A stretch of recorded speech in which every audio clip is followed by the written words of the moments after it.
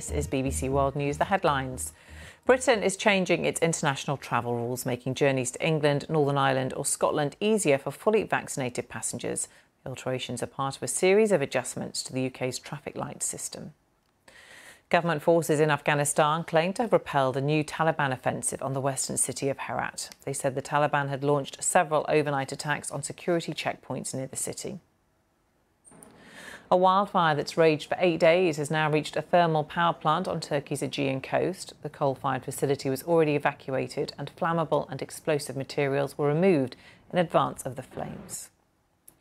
There's been a major upset on day 13 of the Olympics as the Jamaican sprinter Hansel Parchment beat the American world champion Grant Holloway to the gold medal in the 110 metres hurdles.